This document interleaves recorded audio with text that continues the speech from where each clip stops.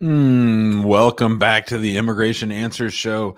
My name is James Oliver Hacking III. I am an immigration lawyer. I've been practicing law since 1997. I'm an old man. I've been practicing at the Hacking Law Practice now, Hacking Immigration Law, since 2007. I'm an immigration lawyer. That's all that we do since 2012. I love being an immigration lawyer. It's lots of fun. I get to help a lot of people. I just got done writing a 3,000 word blog post on lawsuits. It's everything I think about lawsuits. I'm as transparent as can be. If the government wants to come read my thoughts on lawsuits, they are certainly free to do that. I hope you all are doing well. I thank you all for joining us today. And I'm mostly appreciative of my good friend, Daniel Axelbaum, being with me. I like the show so much better when Daniel's here with me. Daniel, how are you? I'm great, Jim. I'm just, your whole setup is so great, professional. I'm just feeling like I need to step it up here.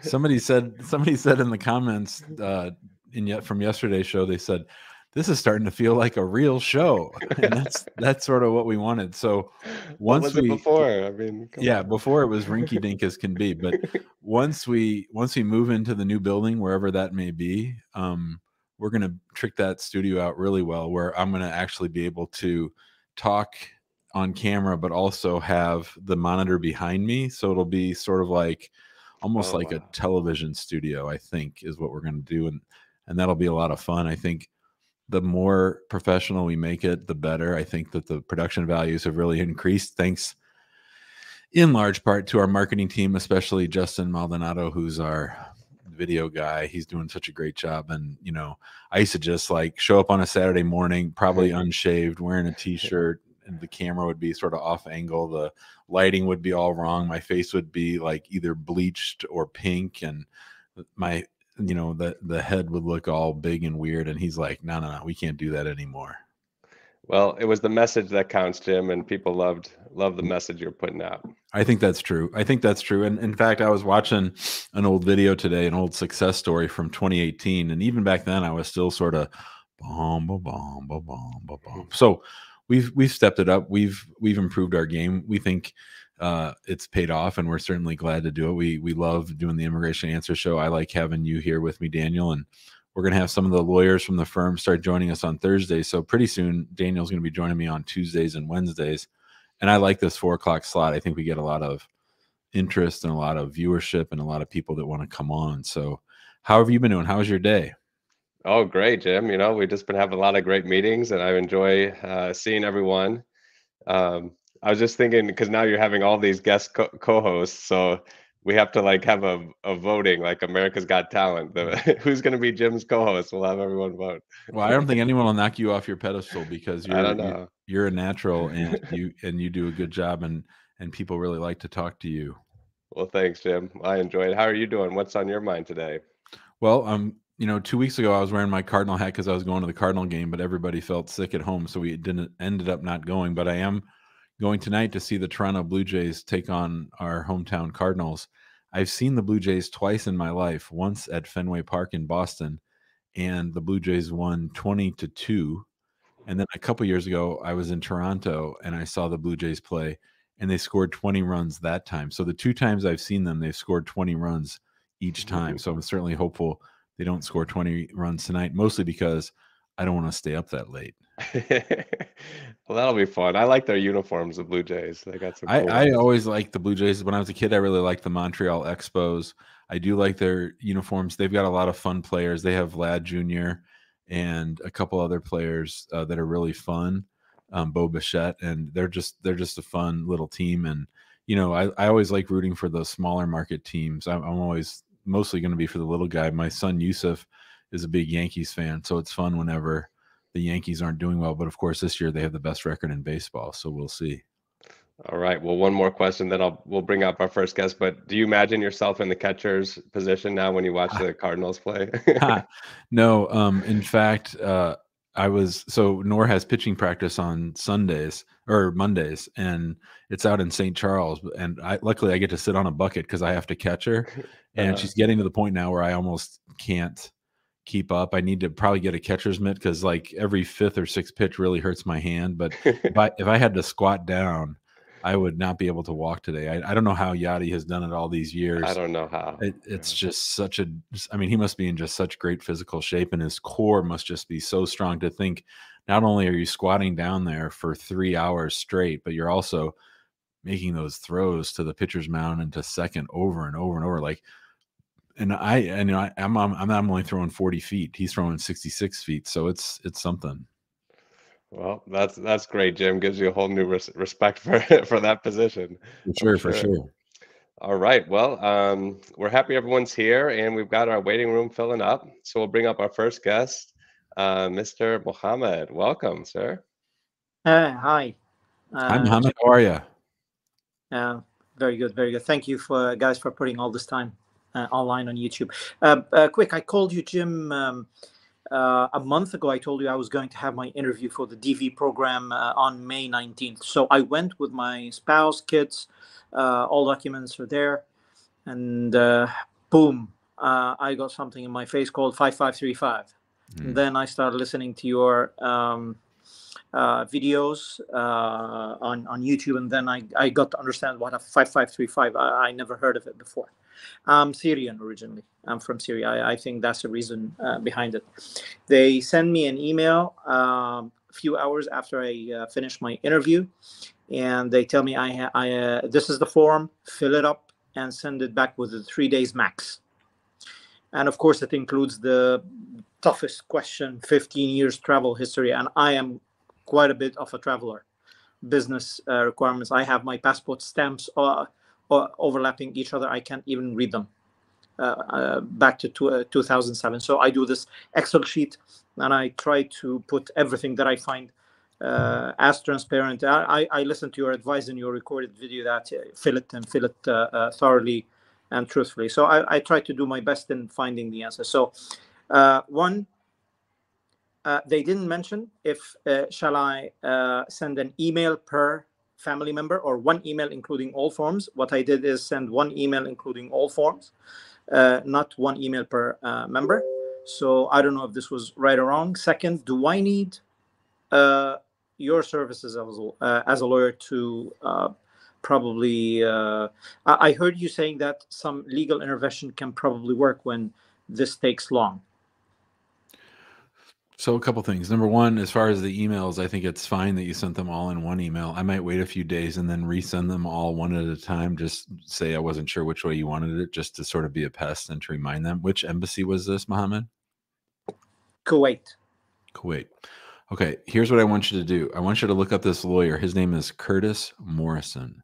Curtis Morrison. He does lawsuits like I do, but Curtis is really specialized in lawsuits, and he's been fighting for 2 or 3 years to try to get the government to issue these diversity visas that they aren't issuing. And of course, I would assume that you know that if you don't get your immigrant visa by September 30th, it is as if you were never picked in the lottery, right? So you're basically starting all over. So Curtis is literally fighting the government, and for some reason, Joe Biden his team continues to fight these cases. But if they don't use those visas, they basically go in the trash. And for under Trump and now even under Biden, the diversity visa cases are sort of at the bottom of the list of priorities at the embassy, when in fact they should be at the top of the list because you have that hard deadline. So I think that you really need to reach out to Curtis, and you could tell him that you came on the show. Curtis knows me and we talk, and he's a really good guy. I'd follow him on Twitter, because lawsuits over the diversity visa have become their own little specialty. Like, they're doing class actions. Like, they're suing for everybody that they can sign up into one lawsuit. I do my lawsuits one at a time because I just find that to be more effective. But he's been representing like many thousands of people each year in the diversity visa for the last 3 years. So I really think you'd be well suited to reach out to Curtis. And just what I would do is I'd follow Curtis for like 3 or 4 days. He puts out a lot of content, especially on Twitter, about what's going on with his different cases. And then you can find out about each case, look up that case, and then see. I'm sure he probably has one going right now for people in your shoes, which are from last October until September, at the end of September this year. Okay, so I'll follow him, but the status that is shown on the system when I get online to check the status, it shows refused. Mhm. So what does that mean exactly? Yeah. So your visa was refused. They didn't issue you the visa at the time. So refused. So some people call visas denials, but they're not actually denied. They're just refused. So that just means you're in administrative processing. Your case is still pending. They've asked you for more stuff. As you know, you gave it to them, and now it's just pending. So until they start working on it again and either approve it or refuse it again, that status isn't going to change. Is it processed? Is this 5535 processed locally in Kuwait consulate, or Yeah. is it somewhere else? Yes, in Kuwait. So in Kuwait consulate, they go they review the 5535 forms that I sent. Yeah. It's not sent like to DC or somewhere else. I mean, maybe for Syrians just because they're racist, but generally no. Okay, because during the interview, and even when she said there are some other forms that you need to apply, she was talking in I don't know, was she misleading me, or she was just genuinely positive, saying this will take a few weeks, you need to fill this. And she asked me for one more piece of information, which is my military record. So I dropped it off as she requested, and I've put even a proof of me sending the emails, because she gave me a paper saying drop off at window 2, military record translated. And she put also the note of the 5535 form that I need a form per family member. So what I did, I printed the one copy, one page of the email showing that it's been sent. And I put the military records, attached them with the cover letter she gave me saying, drop this to the window. But she was like saying, you need to bring this document and we'll call you when to bring the passport. I don't know if there is any luck in there. If I had $1 for every time an officer, whether at the consulate or at a USCIS office here in America, told my clients or people that I talked to something nice that didn't sound mean or harsh or like a delay or the start of a delay, where they just act, oh, it's no big deal, 2 or 3 weeks, it'll all work out. That's just them being nice and not wanting to say to your face that they're going to sit on the case. I don't believe anything that they say. And I probably need to do a special video just on this about, maybe I could call it like the lies that officers tell at the end of interviews. Thank you very much, Jim. Thank you. Good luck, Mohammed. Keep us posted, okay, brother? Thank you very much. Thank you. I will. All right, Jim. Thanks for that. Sure, Your buddy. voice is so calm and like it's like Well, it's soothing, interesting, but it's like you're saying all this really like hard to, you know. You can't tell, understand. Daniel, but I'm not looking at you. I'm looking at the camera. So Okay. we're using a new camera. So you're actually over here to my right. So I can see you now. But so it's actually forcing me, especially, I'm really glad you're here because you can pull the people up and down, but it's really forcing me to listen. And I think my answers are getting better. We'll see. But It was very precise. yeah. People might be not so happy if you don't get too fired up, but Well, I got a little fired up yesterday. And then of course, for everybody who's watching, remember this is on YouTube. The person who called yesterday asked us to take it down. I don't know why anyone is surprised, but this is on the internet. The whole world can see it. So if you're worried about saying something, don't come on, or use an alias and stay off camera. All right. Well, our next guest has a very good disguise, and we'll be bringing him up. He's got some cool shades. Doni Yorjan, hello, welcome. Hey, how are you? Good. How are you Great. doing? Yeah, good, thank you. I have a question for Mr. Jim Hacking.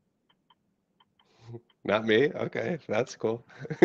Go ahead. I mean, both of you. I'm No, sorry. it's his show. Go ahead. It's all good. Go ahead. I came three and a half years ago, United States, and B1, B2 visa. I'm a craftsman. I do ikat material. So when I came, basically second time, I wanted to stay, and I filed EB1 case. So you filed an EB1 case while you're in the United States on a B1, B2? Yes.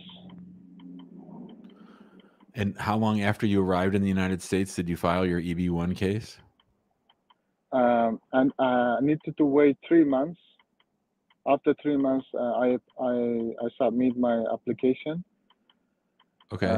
Who told you this was a good idea? My solicitor.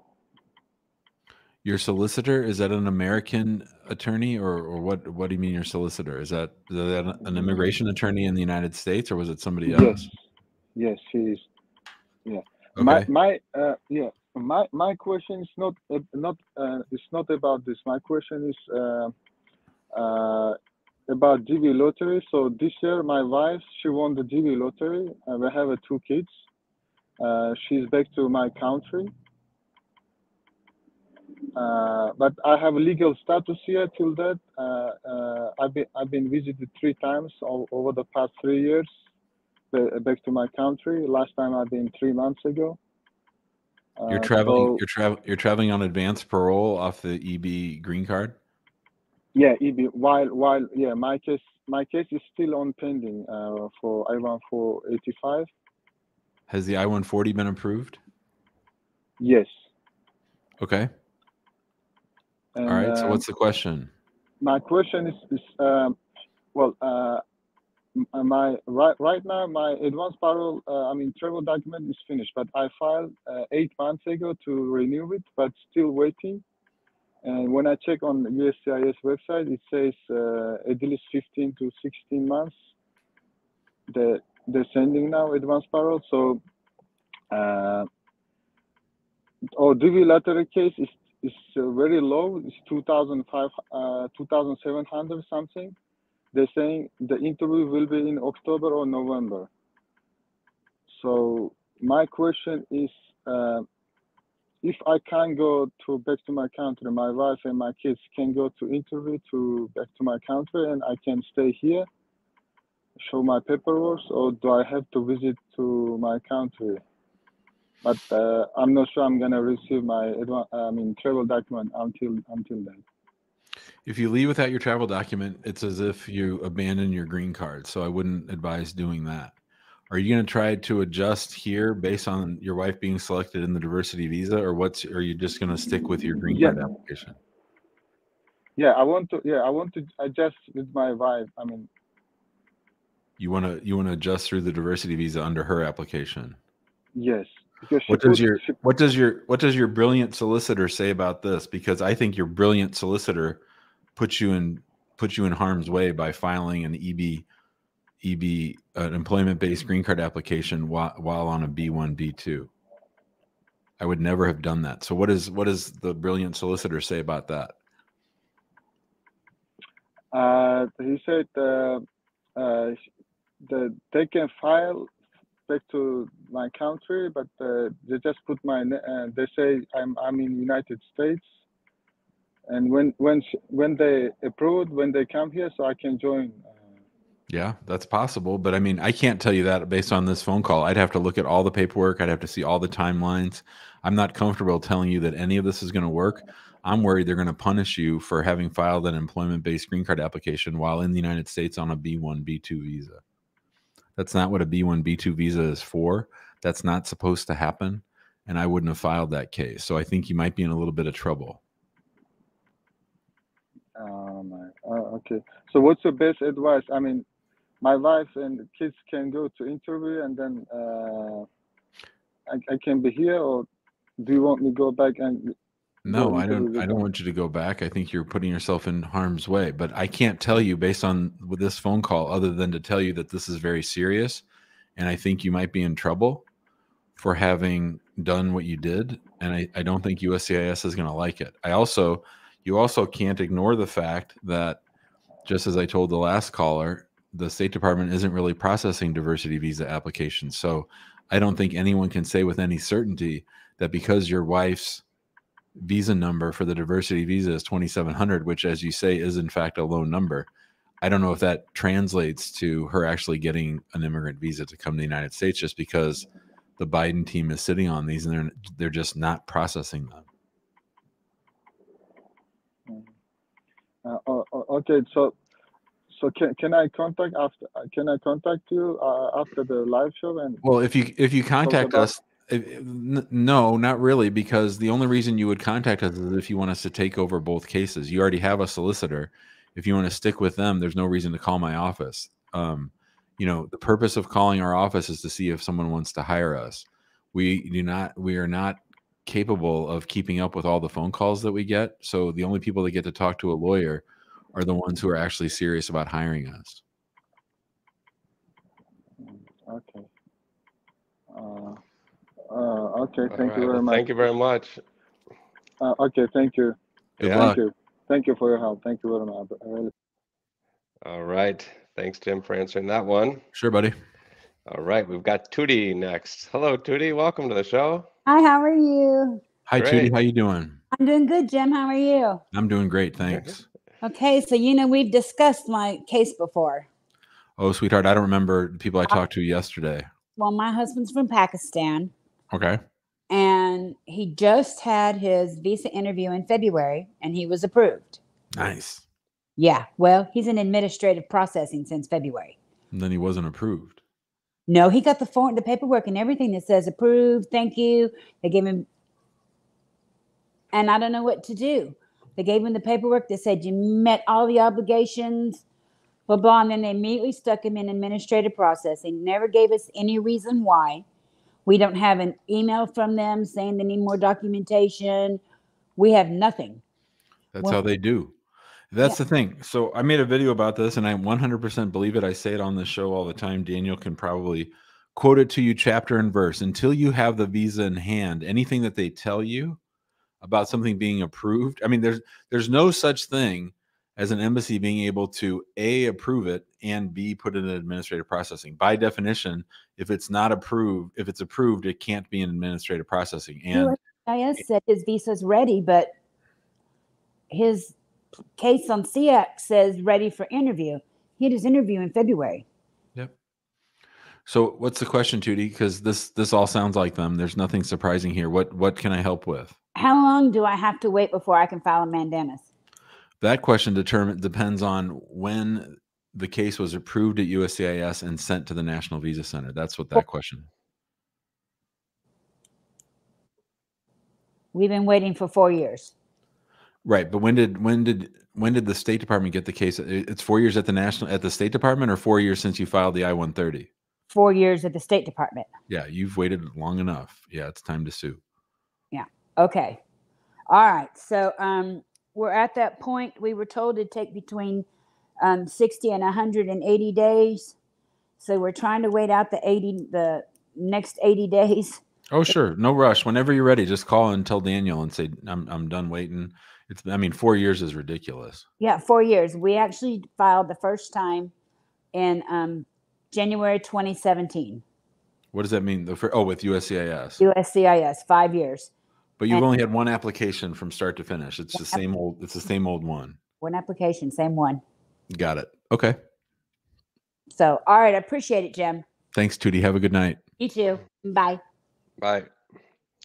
All right. Isn't that funny when people say bye? I don't know why. Why do people do Bye. people that I know a lot of people that do that. Bye. I just remember my grandpa used to just hang up the phone. It's like you're still talking. Like, Yeah, grandpa.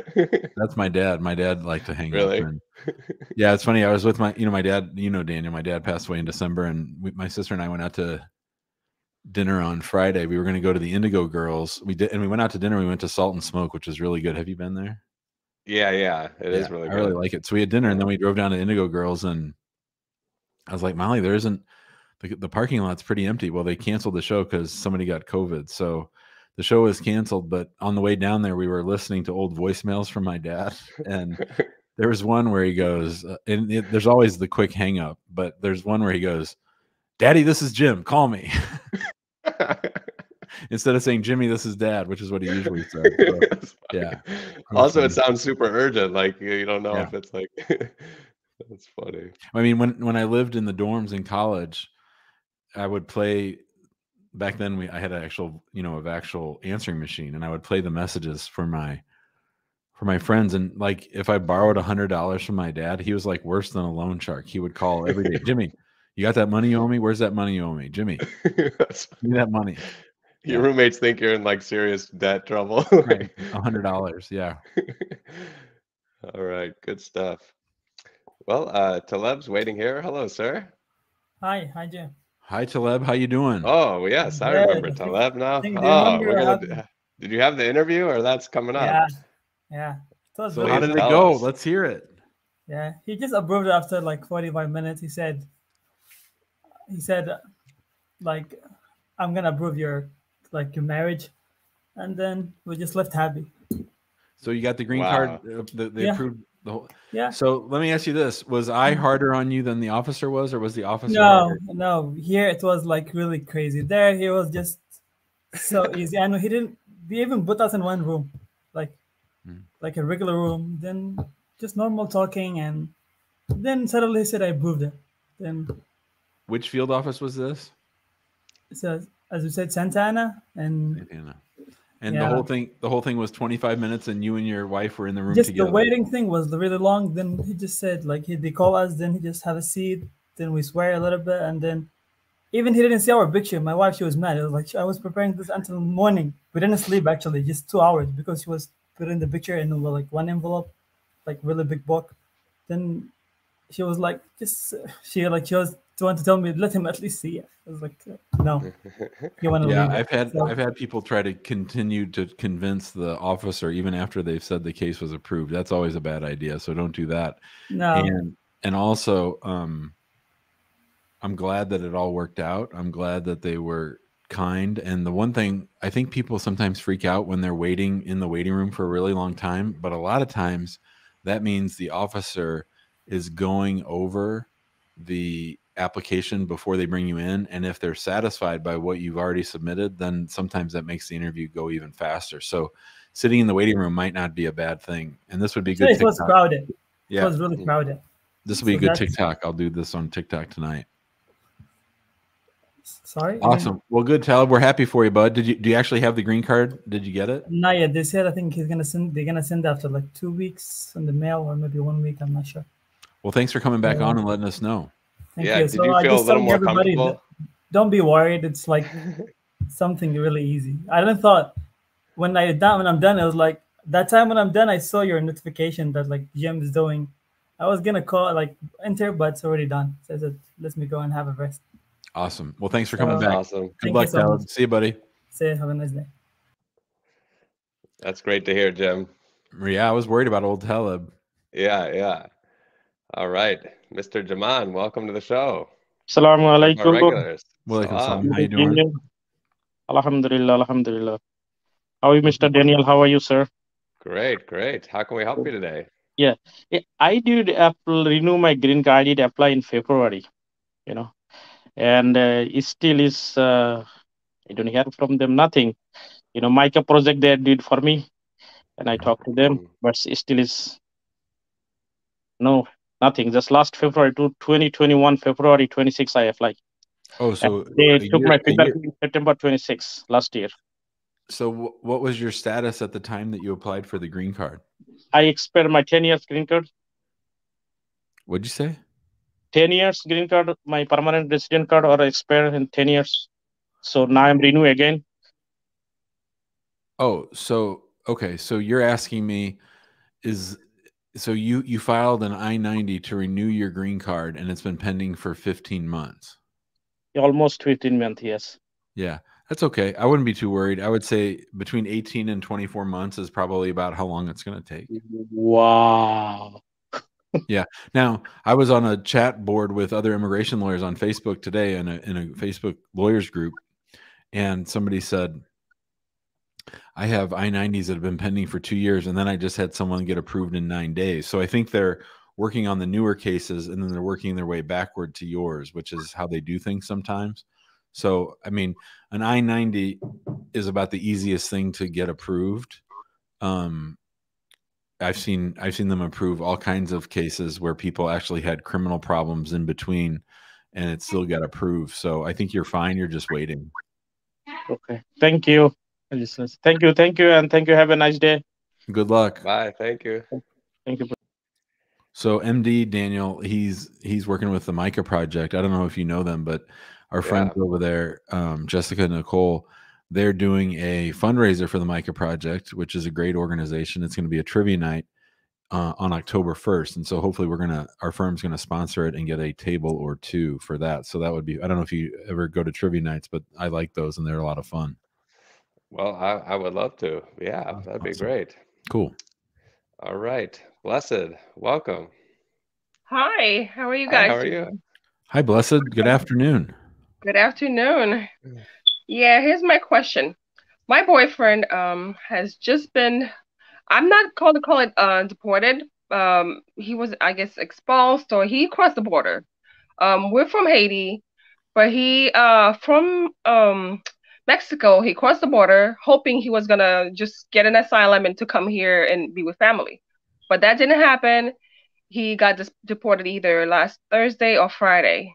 Yep. So I need to know how we can go, because our original plan was to get a fiance visa for him to come here so we can get married, because my parents are old, they can't travel, so we wanted to do it here instead of abroad.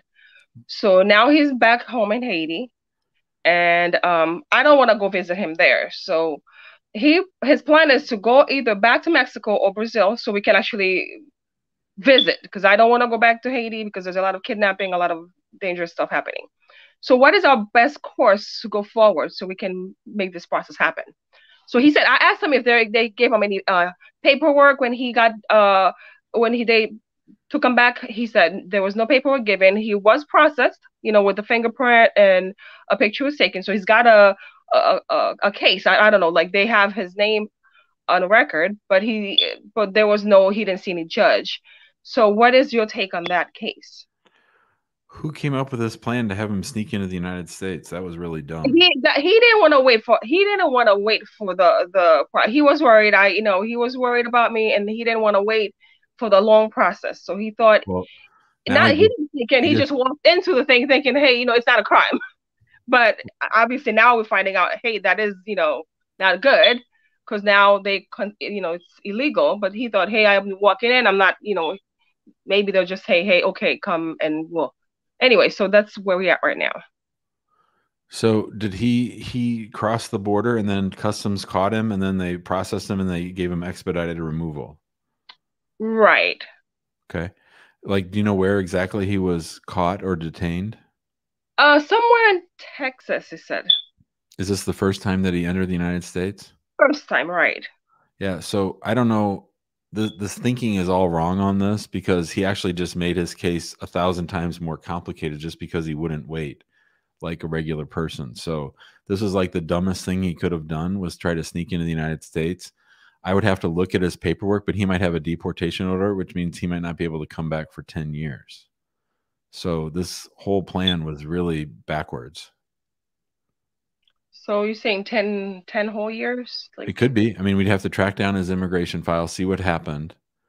He got expedited removal, and then we'd have to see if that constitutes a deportation order, such that he might have taken voluntary departure. I don't know what he signed, and he didn't sign anything. He said nothing was.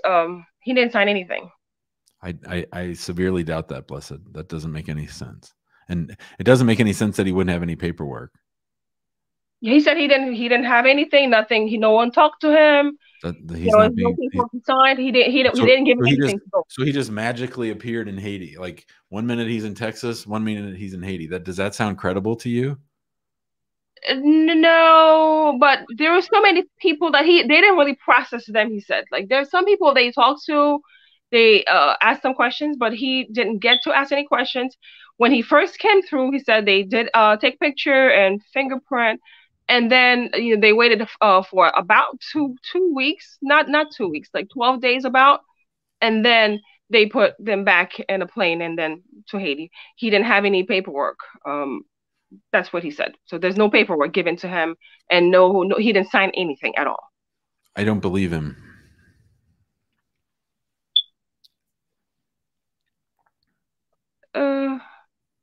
Does it sound credible to you that he would be deported from the United States and we'd have no paperwork related to that deportation? And that he didn't talk to anybody? I'm sure he didn't see a judge. I'm sure that part's true. But yeah, he would have been assigned a case number. He would have a case. There would be records that we could get. But the idea that he was kicked out of the country with no copy of any paperwork, I've never heard. They had tried to look out for him. They couldn't find anything on him. When he didn't surface, when they were looking for him, his family could not find him anywhere. They called, they put his name into detainee locator. They couldn't find anything. Yeah. Well, he was in there somewhere. Maybe they put him under a different name. I mean, the detainee locator is notoriously inaccurate. It doesn't say people's right names because you spell one little letter wrong in their name and the thing it comes back no match. Okay, so what is our next step? How do we move forward from? Well, one, you have to track down his records, and two, if you want to sponsor him, you'd have to get married and get that process started. That's sort of the easy part. Then there's the whether or not he's subject to a 10-year bar, or if not, you're going to have to show some kind of extreme hardship to bring him back because he broke the law and snuck into the United States. So he has lots of problems with coming back. Do I think an embassy is going to want to give him an immigrant visa, even if your I-130 is approved? I think they're going to be pissed that he snuck into the United States and tried to jump the line. And then if you're telling me that he made some kind of an asylum claim saying it wasn't safe for him to go back to Haiti, if that he didn't talk to anybody. They didn't interview. There was no talking. He said there was they didn't give him time. That's not true. Everybody gets to talk to an officer. Everyone gets to make a credible fear statement or not. So this sounds to me like he's not being entirely truthful.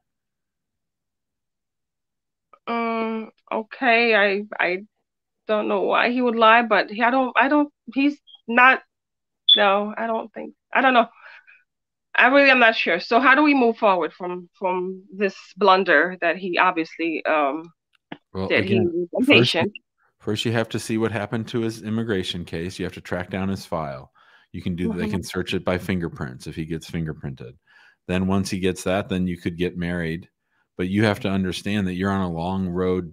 Even if he doesn't have a 10-year bar, you're going to have to show that him being excluded from the United States, not being allowed back in, is going to produce a hardship on you that's more than the hardship that's subject to anybody who's deported, anybody who's not let into the United States. So you have to show there's something about you as the U.S. citizen spouse that, you have health issues, money issues, mental issues, psychological issues, those kinds of things that are different and harder than regular people. They understand that people who are separated from their spouse experience hardship. This has to be extreme hardship. So it has to be something special. So what I'm telling you is at the end of the day, even if he doesn't have a 10-year bar, which he might have, that even if you put together a really strong case and even if he's your husband, doesn't mean they're going to give him a visa at the end of the day to come to the United States because of what he did. Okay, the 10-year, if there is a 10-year bar per se, yeah, that we cannot jump that at all. There's no way to fight this. You would know you that's where the hardship comes in. You'd have to show the hardship. He has two problems. One is he entered without inspection and he got deported. So either of those might have triggered the 10-year bar. And then if he lied or made some kind of fraudulent statement, like a fake asylum case. No, he has not. No, he did not at all. Well, we'll see. I mean, you'll see. You got to get the records and see what he said. I can't imagine that someone would go through all the trouble of entering the United States without inspection, coming across law enforcement, and then saying, "Oh, you caught me. Send me back to Haiti." What's much more likely is that he said something along the lines of, "If I go back to Haiti, somebody's going to hurt me and I'm going to be tortured or something bad's going to happen to me." And then the officer is going to say whether or not that's believable. And if it was a stretch, if it wasn't true, that makes things a whole lot more complicated. Okay. Yeah, if you want to have him call me, I'd be happy to talk to him about it. But I mean, I just find it, I can't imagine that someone would go through all that trouble and all that expense and all that heartache and then just be silent and say, "Oh, you got me, send me back to Haiti." That doesn't seem sensible to me. No, I don't think they gave them a choice. Like there was no processing where they was interviewed and given them a choice to even state a case. There was no such thing. If that's true, then he might have had some kind of a due process violation. But I bet you $10 that there's something in his paperwork that says something along the lines of, "I fear going back to Haiti." I'd be really surprised if that wasn't the case. Okay. Okay. Sorry, So- Blessed. Good luck. That's okay. And how do I get in contact with you to talk further with the case, about the case?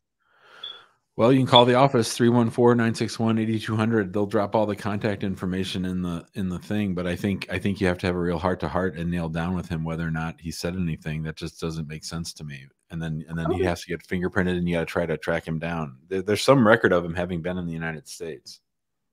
Right. Okay. Thank you, Blessed. Thank you. Take care. Bye-bye. All right. That was a tough one, Jim. Well, I mean, people want to jump the line, and they think that the line as it currently exists is problematic, but then they don't realize that they're getting a different line that's much, much longer and much harder. Well, hopefully she was hearing you. Our next guest I didn't think she was. I don't Yeah, think she I don't was. think so but- either. Yeah. Yeah. Well, Shay, welcome to the show. Thanks for waiting. No worries. Good afternoon, everyone. Thanks Good for afternoon. connecting. Hey. Hi, How can Shay. we help you? Hey. So I believe I'm joining this for the first time, but Awesome. just to give you a little bit of background, I'm on an F1 visa, STEM OPT. The next year will be my last chance as my F1 visa will expire. My employer did file for my H1B this year. I was not selected in the lottery. At the same time, I am a derivative of my parents on the petition, on the green card petition through the F4 category, which is a family based for siblings. My aunt is a US citizen. The petition was filed back in 2005, June 5th. And our DQ, like our documents, were qualified back on April 4th of 2020. We have already paid the fees. Everything is qualified. Police clearance was done. And since then, we have just been waiting for the interview. From last year in June, we started receiving an automatic email from the NVC, which is the National Visa Center, saying the same thing, that your documents are qualified. Everything is done since April 4th of 2020. But we are waiting to schedule an interview for you because of the COVID backlog. So pretty much my question is like, is it the end of the road for me next year once I'm not selected in the H1B? Because I just don't know when the interview will happen. Although I am protected under the CSPA, which is the Child Status Protection Act, is that even if I go beyond the age of 21, which I am, I would still be eligible to receive a green card on behalf of my parents' petition. So How old are you actually? Right now I'm 26. And how long was your case pending at USC? Have you done the math on CSPA? I have. I think it was approved back in 2012. I think that's how it works. That's how my father explained me. Yeah. Okay, good. And you haven't filed for a green card. Well, I haven't. But my parents have this petition of the green card in which I'm a derivative. Yeah. So I don't know. So this is a great question. Thank you for coming on the show. I think if the visa category is current and Yes. you're here in the United States, I'd have to research it to be sure. But I believe that in theory, you by yourself could apply for a green card to adjust status here in the United States. Your parents are applying for an immigrant visa to come to the United States. Yes. But since you're already here, the question is, can a derivative file for their standalone green card if the parents haven't received their immigrant visa yet or not? That's the question. Yes, that is like. And it's a great question. What embassy? Mumbai embassy in India. And when did you say that their case got DQ'd? Last year, like in the spring? No, April 4th of 2020. That's the exact date they have on file. April 4th of 2020? Yes. So the National Visa Center and Mumbai have had the case for more than 2 years. Yes. NVC has our case. They have to schedule an interview for us in the Mumbai embassy. Yeah. And every 60 days, we get like an automatic email that they're still waiting. Yeah. And do you know when their visa number actually became current? Yes. So last year in July, I think our final action date was current, because Okay. the final action date right now is September of 2005 and we are June of 2005. So Well, I think what I would probably recommend is file a lawsuit for mom and dad, try to get their case moving, and then we could also research whether you have to wait for them to come and try to adjust by filing a green card. I mean, the good thing is you have another year of OPT, right? So we do have some little flexibility, but I think what would be ideal is get mom and dad to get the immigrant visa set up. See, maybe if you can go over and get an immigrant visa, but I don't want to do that because I don't want you to leave. If I can adjust you here, I'd rather adjust you here. And that would, like I said, would take a little bit of research, but it would be a fun thing. It'd be a fun thing to research. So maybe we can have one of the other attorneys in the office research that and come and tell us on the show, Daniel. If I mean, I can follow up with you. And just to be transparent, my parents did hire a lawyer in India, and they tried to expedite their case, and they expedited, like, it was their expedition request was denied, saying that the child qualifies for the CSPA. Oh, that's good. So you have it in writing. Yes. Yeah. So that's good. Yeah. But a lawsuit's better than an expedite request, and they've been waiting. I wasn't sure about how. Yeah, no, you're fine. They've been waiting 2 years, so that's this, and this is it's an interesting case. Are you the only kid on the case? Yes, my elder brother got married. He's not interested to come here. He's in India. He's happy, so he's not there. Yeah. Okay, cool. Well, reach out to Daniel, send us an email, and then we can go from there. Sure, I can certainly do that. Is your email in the link or the chat you have been sending? The team will put it in the comments. It's info@hackinglawpractice.com or info@hackingimmigrationlaw.com. Okay, sounds good. Thank you so much. Thank you, Shay. All right, take care, guys. See you, bud. That's an interesting case. Yeah. Dane, you know who like that case is Andrew. He's so into immigration. It's really fun to ask him questions about this stuff. Yeah, he'd be a great law professor. Oh, that's true. That's true. Can't you see him with like the tweed jacket and the arm, what do you call it, elbow pads? Just happy to talk to anyone for about this subject. Remember when he came on the show, everyone thought he was an immigration officer. That was really funny. I think he was a little offended by that. Well, I hope not. I mean, I loved what he shared today about how when he first started practicing, he was just using all these legal terms. And I mean, he's just so knowledgeable, it kind of flows out of him, and he's had to kind of talk more naturally. Well, you know, he and Tim both had, like, literally, Daniel, the guy that wrote the immigration law textbook. So usually there's like 1 or 2 professors around the country who've written the textbook that you use for that subject. Like, there's a guy named Lawrence Tribe, and he wrote the constitutional law book that we read forever. And they were both lucky to have this fellow named Stephen Legomsky, who's like an immigration virtuoso. Like he's a total rock star and really, really smart. But you know, over at WashU, they're not as practical as SLU. They're not so. I mean, they're a little bit more academic, and so they operate sort of at this higher level. So and you know, and when you go to law school, just generally they teach you to use all these really precise big words. So to sort of break that habit, you really have to practice to try to, you know, bring it back to normal speak. Yeah. Well, that's interesting, Jim. We got about 10 more minutes. We haven't had a good walk and talk, but I think we got one next, Jim. Oh, your favorite. Berkeley, welcome. Oh, you're on mute, sir. Sorry, I had to step away from the car so you guys can hear me. So I didn't even think I would get on today, but you're great. Hey, Jim. Hey, Daniel. I think I might be a potential new client in your office. I'm still waiting to hear back to see if you have reviewed it, but I just wanted to ask, I know nothing is guaranteed when it comes to immigration, but have you dealt a whole lot with notice of intent to deny from asylum offices? What, you got a notice of intent to deny from where, did he say? From the San Francisco asylum office. Well, that's interesting. You know, you don't get NOIDs that often on asylum cases. Usually they just flat out refer it over. But well, I have CPS, that's why. Yeah, but still, they would just either just sit on it. So what they did they sat on it for 7 years, and then I sued them. Yeah, and so what did they say in the NOID? Is this a lawsuit we did, Berkeley? No. My name is Mahmoud. Actually, I just live in Berkeley. But the lawsuit was filed with another firm, and then I've been following your show. I just I couldn't catch you earlier. I would have loved to file that lawsuit with you. But anyway, I filed it with another law firm. But some of the reasonings in their notice of intent to deny, they're calling me a liar because of a Facebook like.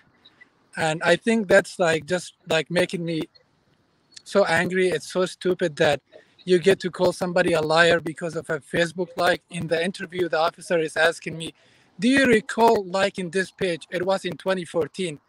I mean, how do you expect me to remember liking this page? You know, he's trying to trick me to saying that, oh, I don't remember liking it. Then he's calling me a liar at the end, saying my whole testimony is a lie.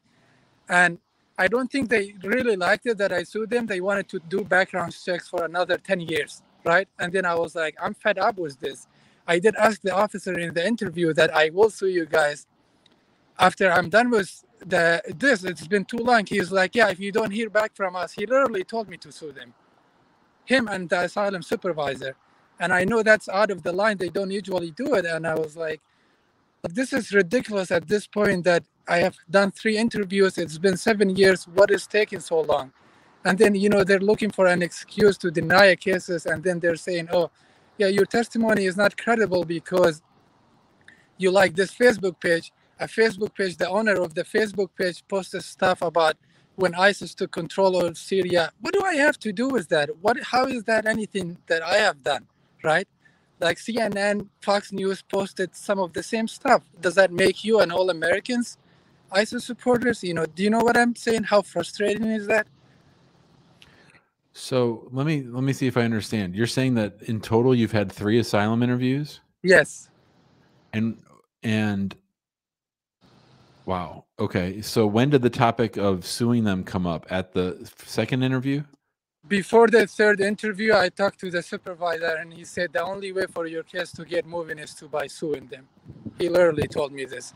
So the third interview was before you sued them? No, I sued them after the 3rd interview. So you went to the 3rd interview. Before it starts, the officer says the supervisor says the only way you're going to get this approved is to sue us. You go through that 3rd interview. Yeah. Yeah. So and then the asylum officer in the 3rd interview said, save your money, just wait another 2 weeks. I waited 2 weeks, nothing happened. Then I started suing them. And are they saying that the Facebook like was, are they saying that was because you, are they saying that you supported the position? Like, are they mad about the fact that you supported the position or that it was inconsistent with your asylum claim? No, they are mad because the Facebook page shows some like pictures of ISIS member in it, right? Like a picture. And they're saying, please explain, how do you not recall liking this page? I don't recall liking it. It happened. Well, let me ask you this. Let me ask you this. Do you have any sense as to how they found that like? It's linked to my Facebook. Yeah. So it shows in the pages that you've liked. So your Facebook page is open to the world. It's not private or anything. It is private. They still get access to it. Well, that's what I wanted to know. Did you get a notice that Facebook had provided? No. No. And I've made sure to make my anyway. I mean, I talked to some of the people in your office and told them I want Amani to go over the Facebook page and I want her to just see it because she can read Arabic, right? My Amani, my wife. Yeah, your Amani. Yeah. She can read Arabic. Yeah. She could have a sense of like this Facebook page was actually just trying during the Arab Spring. They were trying to organize people to do protests against Al-Assad and other regimes. Yeah. So it's somebody who can read Arabic, right? Yeah. Can tell these stupid people at USCIS who could do a Google Translate, right? Just do a Google Translate. You could see the Facebook page is just another Facebook page. The funny part is, Jim, there are pages that were created in the US, right? Like Kurdish people in Boston that have they post the same stuff. And because the page is created in the US in Boston, they don't care about that. But because one Facebook page is created in Syria, it's like an alarm. All of a sudden, I've been here for 12 years, right? I don't even have a ticket. Wait, let me ask this question, Mahmoud. So, were there issues that they raised in the Noid that were separate from the like? Yes. But their first reasoning is the Facebook page, and then they go on about other stuff. They're saying northeast part of Syria is actually safe, And yeah, and 2 months ago, ISIS member tried to break up a jail in Syria, and they would. I mean, the U.S. Army is there for a reason, right? Like we have TPS for a reason. If you're saying northeast part of Syria is safe, I don't know what safe is anymore. So, a couple of things that I want to say. Number one, for everybody listening, this is example 1,872 of why the Biden administration ain't much better than the Trump administration. This kind of shit should have stopped a long time ago when the Biden people came in, but he brought in all these immigration hawks who just said, we're not Trump, so don't be mad at us. This is the same kind of BS that people are dealing with all over the country, all over the world. The idea that Syria is safe is insane. Sure. It's insane. Yeah. And this is the kind of stupidity that we're dealing with day in and day out. Yeah. So I don't know. Have you sent over the NOID? I sent the NOID, my asylum application, the affidavits. I sent everything to your office. I talked to, I think your assistant. I forget people's name, but that's okay. Yeah, I talked to Lenith, I think that was the intake specialist, and then a lawyer that works with you directly. I don't remember her name, but she was a lady. Probably Christina. Yeah. Probably. Okay, got it all, Jim. You got it, Daniel? Yeah. Okay, I'll take a look at it tomorrow. And I would love to. I actually, in the interview, the last interview, I talked to the officer about the CARP program. He gave me a little smile, and he's like, "What do you know about the CARP program?" And I literally said, "What do you say in one of your videos?" I said, "It's." I didn't say it was you. Yeah, no, I don't care if you say it's me. I just don't know if they like hearing that. This is intended to delay giving benefits to people from certain countries, right? It makes no sense that I've done 3 interviews, waited 7 years, and you cannot decide whether I'm eligible for asylum, right? Well, but let's talk about that for a minute. Yeah. I know this sounds strange, but sometimes 3 interviews is actually a good sign. Like, to me, it seems like they're trying to, I know it doesn't sound like it, and probably with Annoyed, you don't feel this way, but it seems like there's something that's nagging at them that has kept them from denying the case. Like almost like they know they're full of shit. Jim, the case is actually, I don't want to say strong because I'm not a lawyer, but if you take a look at it, the case is pretty legit. You know, they had so many times that my TPS was pending. They had a chance to send me to immigration court. They had all of this years to actually deny my case. They have waited all of this time. And the Facebook page is literally bugging them. I have to explain to them. Did the lawyer put this asylum case together? Yeah, but I've had 3 lawyers already. I've spent $12,000 on lawyers, and I want to get somebody who actually has experience and know what they're doing, which is why I wanted to talk to you. Did you have a lawyer at all 3 interviews? Yes, I did. Yeah. She was. I mean, they just sit there, you know, and I hope she stopped the officer when he was asking me, "Do you recall?" That's not a question. You should say, "Did you like this page?" The answer is yes. But if you're telling me, "Do I recall liking a page in 2014?" That's just stupid. Yeah. Okay. Well, I'll take a look tomorrow. I'm going to try to get one more call in, Mahmoud, before the day is over. Okay, so okay. Let me Thanks, let you go. Jim, but I'll take a look. All right, buddy. Okay. Thanks, man. Yep. Bye. Thank you. That was something. Wow, Jim. Whew. Yeah. For those of you who think they're not looking at your social media, example number 12. Let's do one more, Daniel. All right. Art, thank you for waiting. Welcome. Thank you so much. Thank you. I appreciate what you guys are doing. I just have a very quick couple of questions. My employment authorization is going to be over in July, and I applied in December, and the wait time in New York is 9 months, and my ID is expiring in July as well. So I know that they extended 540 days for your work authorization, and I know there's a website page. The issue, like whenever I tried to get an ID here last time, I got it till the end of the work authorization. Say it again? Oh, right. So when I tried, you know, when I got an ID, I got it to the same date as my work authorization. Even though when I was in the office, they were like saying that we're actually going to give you for 8 years, because I am in a process of adjustment of status, waiting for the green card. So do you have any recommendation? Because people who work there, they're very complicated, and there's nothing to, it's very hard to prove to them something. Should I just print the page of this article, or like, What should I do? From the USCIS website, just print out that 540-day extension. I'd be very surprised if they weren't aware of that by now. You know, it's been 3 weeks, so I think you'll be fine. Okay. And just a second question. If you make after asylum case and you adjust a status for the green card, and you know it takes 3 years now in some, for example, National Benefit Center. Yeah. And I got the refugee travel document. I-100, you know, you better know than me. And I'm from Ukraine. I haven't been home like 5 years. I'm not ever trying to go back to Ukraine, but I want to go back to like Amsterdam, for example, because it's visa-free country for the refugee travel document to see my mom, my parents. So do I need ID when I like cross the line? You know what I mean? Or do I just need because I'm afraid, like I'm going, for example, in June and my regular ID is expiring, but my travel passport is till December. So is there anything I need to know when I'm going to be crossing? Like, do I need into the Netherlands, you mean, or when you come back? Not when I come back. Yeah, because into the Netherlands, all you need is your refugee travel passport. That's what the consulate said. Okay, so what's the question? When you come back to the United States, what will you need to enter? Do I need the regular ID, like, or would I have a problem if my ID is expiring in a month? You know what I mean? But my passport is not expiring in a month. My passport expires in like 6 months. No, you should be fine. But I would, like I said, I would do everything I can to get the driver's license before you leave. I think they should give it to you. If you have to ask for a supervisor, ask for a supervisor. It's stupid. They shouldn't give you any trouble. This is easy. Okay, and whenever I watch my lawyer, and whenever I watch the videos, majority of times there is people who say if you have a refugee travel document and you wanna go visit like the 7 countries, you should be fine and you should not have any issues if you didn't violate anything. I don't know anything about that. Okay, got it. So you don't deal a lot with the. I don't know anything about the rules in other countries.